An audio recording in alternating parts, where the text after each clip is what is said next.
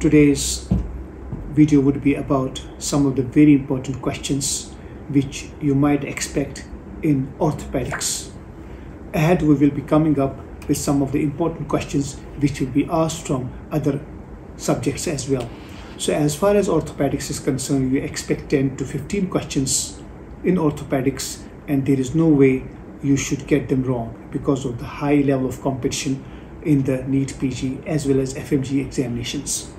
Now, from the analysis of last few years question papers, feedback from the experts, feedback from the toppers, we could just arrive at some of the most important topics which you have to go through in detail, and you should know fully about these topics. So what are these topics which we just should go through and are very important? High yield, expected, and very, very important. Now, as far as the topics concerned are, I will broadly divide them into multiple categories. Number one is nerve injuries. Now, this nerve injury, the axillary nerve injury, this was asked, but it does not mean that we can get questions only on axillary nerve. So what are the questions asked is the radial nerve injury, the sciatic nerve injury, the common peroneal nerve injury, and similar such injuries of the various important nerves in the upper limb and the lower limb. And as far as other branches are concerned, we get injuries related to cranial nerves. But from an orthopedic perspective, radial nerve, ulnar nerve, axillary nerve, musculocutaneous nerve, common peroneal nerve, and all the other nerves related to the bones are very, very important, and especially the injuries like the claw hand, the wrist drop, the foot drop, and sciatica. They are very, very important. Now, second thing is the traumatology, and in traumatology we have got these dislocations and fractures, and important questions asked are the dislocations of the shoulder joint, the dislocations of the hip joint. As you can see at the top, I have placed the anterior dislocation of the shoulder joint, which was asked dislocation of the hip. Now, these are very important questions. Many questions asked about these things and the positions of the limbs in those dislocations. That's important. Now, there are some topics which are randomly, segregated over the whole of the orthopedics, including the limbs, the trunk, the spine, the vertebral column as a whole. And what do we get over there? You know that from a upper limb perspective, you have got those herbs palsy.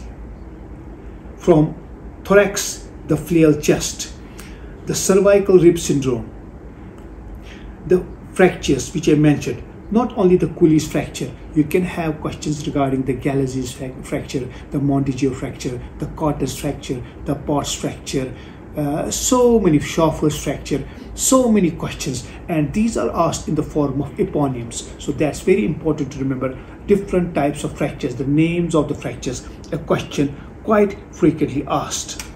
Then, as I told you, shoulder joint, it is not only important because of the dislocation, and you can have questions regarding the frozen shoulder, the painful arc syndrome, the musculocutaneous tendon and rapiers along the musculocutaneous cuff. That's very important. So many types asked. So these are some of the important things which have, and then important thing, clinically oriented scenarios, and they are just revolving around one thing: deep venous thrombosis, DVT, as you can see. Then you can have these clinical scenarios also revolving around certain important things like fat embolism syndrome, in addition to the avascular necrosis of neck or femur and the resultant outcome. So clinical scenarios, you will be given a case scenario in which you will be asked that the patient had dash, dash, and dash symptoms, and then you will be asked to arrive at a diagnosis just in a manner which I have pointed over here. The cervical rib syndrome. So, or a radiograph will be given in which you will be having a cervical rib, and you will be given the manifestations of the compression by the cervical rib, and that's important. So that's important to remember how questions will be asked around these things. Now, is there anything else to it? Yes. You get so many things around, as I just mentioned you briefly, the painful arc syndrome. Okay, and then regarding you have to take things in a systematic manner as well. Then say for example you have to remember elbow, and around the elbow you have to remember certain conditions like the tennis elbow, the golfer's elbow, the student's elbow, isn't all those things. I think I must have mentioned it over here, the olecranon on both sides, the student's elbow, isn't it? So you can see the golfer's elbow over here, which is the medial epicondylates, the tennis elbow, which is the lateral epicondylates. So that's important. Things like those you cannot miss. And some of the important conditions like mentioned here: fracture clavicle, fracture mastoid, fracture cribriform plate of ethmoid, leading to different things, cess of otoria, cess of rhinorrhea. And these questions are very, very important, but they will be given in the form of a scenario, or the fracture of dash bone results in which condition. So that's important, as I just mentioned to you. So going ahead, so as I was telling you, so this dislocation of the shoulder joint already said. Nerve injuries, which I already told you, that is the paralysis of the nerves, important nerves like the